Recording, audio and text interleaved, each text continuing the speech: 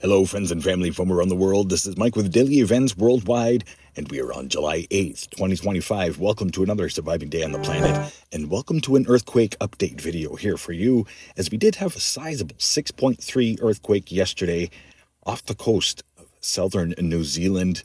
6.3 Riverton, New Zealand, at a 22-kilometer depth, and then after that, we saw some very deep earthquakes in the Tonga region. And when we see deeper earthquakes, we're going to see larger, shallower earthquakes to follow. The deepest was 540-kilometer depth, and that's all in the last 24 hours. Also, notable activity coming to Kilauea.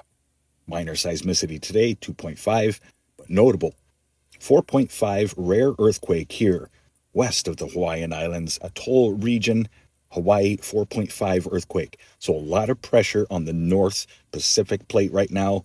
Activity increasing Alaska, and we've seen a lot of activity in Japan with that most recent volcanic eruption. Stay tuned. We've got some fascinating images to share with you tonight in the update. But let's carry on here. Across the North American plate, minor seismicity building all across California state and northward towards a dormant volcano, Mount Rainier. Here's a look at the last 24 hours. USGS reporting 264 earthquakes.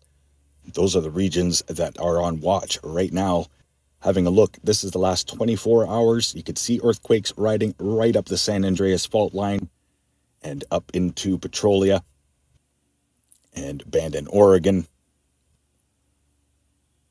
So heads up, my friends and family, hashtag no fear here. Just aware and prepared, because we do have something building.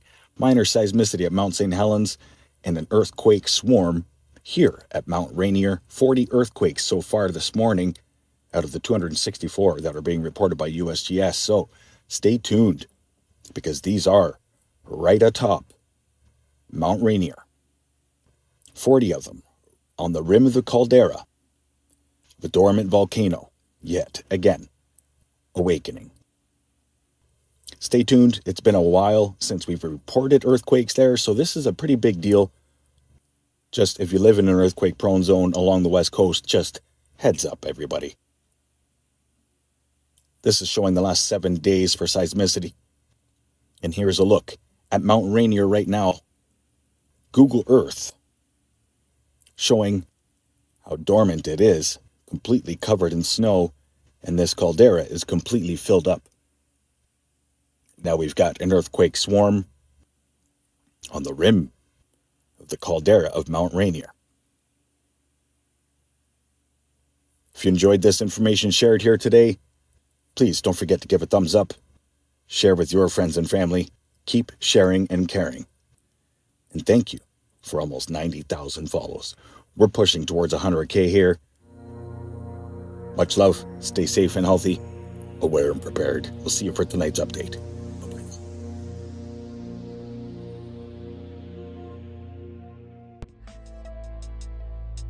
Bye-bye.